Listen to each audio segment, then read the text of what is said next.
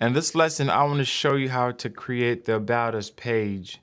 Now, there are two ways that you can do this. You can use either the Joomla default or you can use the SP page builder to create it. Now, I recommend using the SP page builder only because it allows you a lot of flexibility if you have to move some things around. So you just go to New, and we're just going to call this About Us. Let's choose the carousel, and then let's scroll here. I'm going to put this for the CSS class, and all that we're going to do now is just to grab this image. So I'm choosing this image for that one, and then I'm just going to delete this content and come here, and we're just going to replicate the process again just to copy this. So copy, and then we're just going to change the images for this. So let's change this here. And once again, your blog and your About Us is so important because people want to connect with you. They want to know, who you are.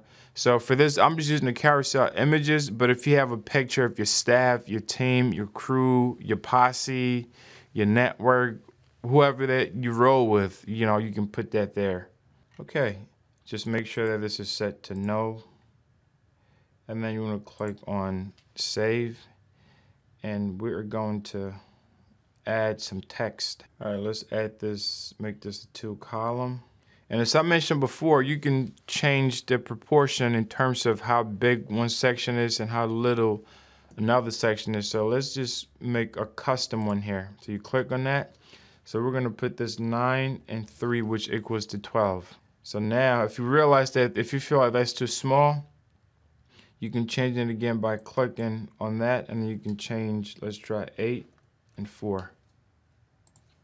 So if you notice now, it's changed. So let's add some text in this section. This right here is the text block.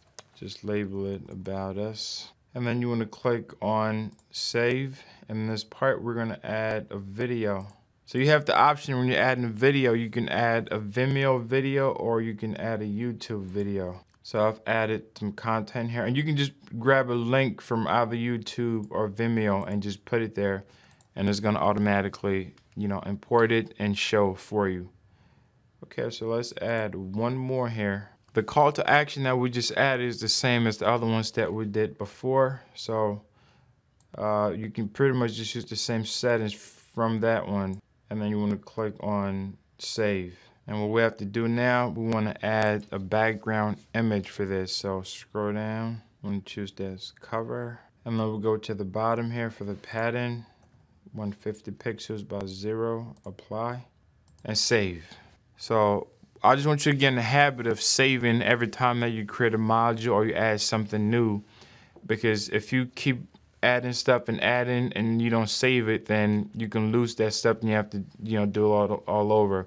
It's gonna log you out. And make sure that you click on the add container, and let's save this. So when you view the page now, it looks something like this. But if you notice here, this text, you can barely see that, and the book is not really visible. So if you want to change that, you certainly can. For the title, you can leave it as that. For the title color, let's put something there like that. And let's go over to the title, subtitle, which is this one right here. And then right now you can barely see it's just white, so we want to make that a little darker. That should work. And then let's save it. So once you refresh the page now, it's a lot more visible and it's a lot clearer, so that people can be able to see what it looks like. So that's pretty much how you working About Us. Let's move on to the next lesson.